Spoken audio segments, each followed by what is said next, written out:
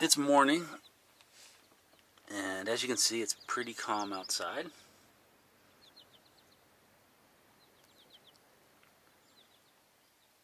Before I get going today, I thought I'd give you a tour of the boat to show you what it looks like when it's packed for a week-and-a-half long trip. And rather than doing this on day one, I thought I'd show you day 5 so you can see how things settle in after being out on the boat for a while. So the way I've got this organized is up here in the front. I've got bags with extra clothing, extra dock lines, spare lines. I've got a bag with equipment to climb the mast. Got a couple extra life jackets, a snorkel and mask. And this is where I keep the washboards. I found they fit nicely there. They don't bop around all day.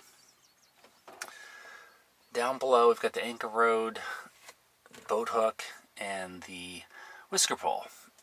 The orange bag here is my clothing bag.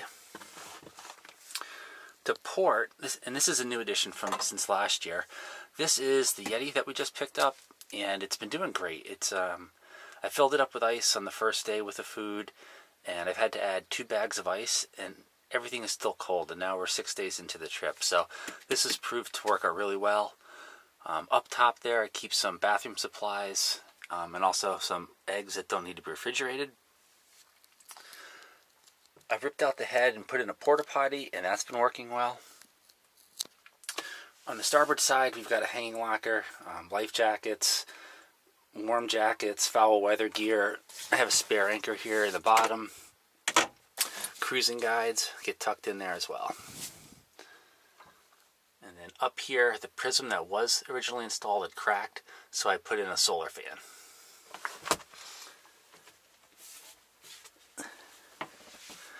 In the galley, we're ready to start cooking breakfast this morning. So this is the Origno stove, and it's gimbaled, so when the lobster boats go by in the morning, my food doesn't go spilling all over the boat.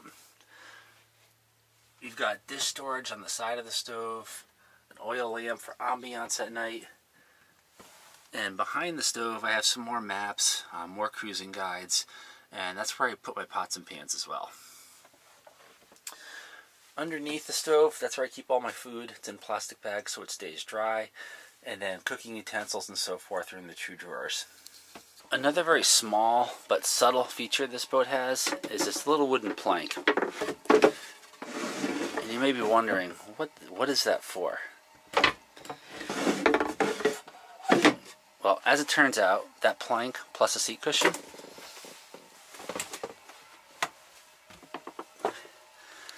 turns into the perfect seat, so when you're cooking, you can reach the stove, you can reach the sink.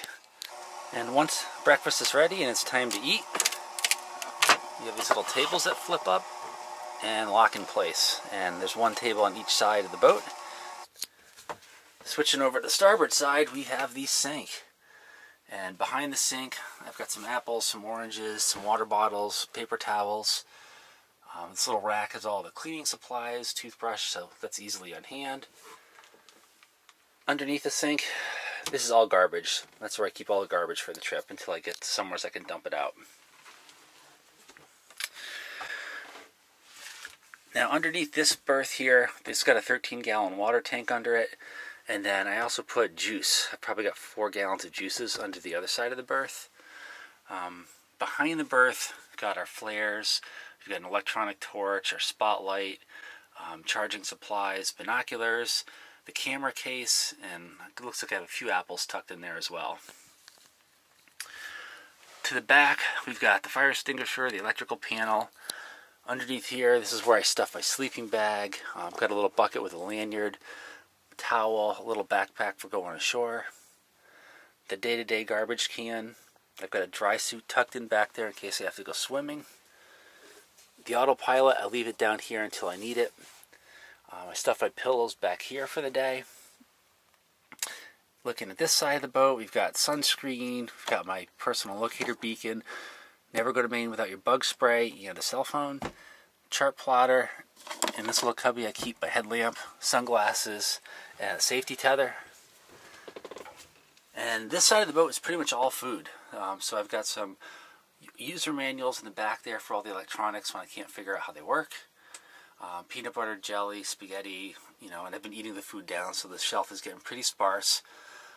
But we have plenty of coffee, so we're in good shape.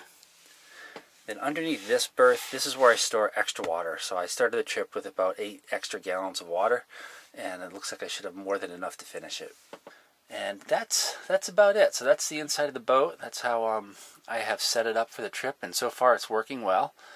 And even when the boat's heeled over 30 degrees, nothing goes flying around. Everything stays put. So I've been pretty pleased with how it's held up so far.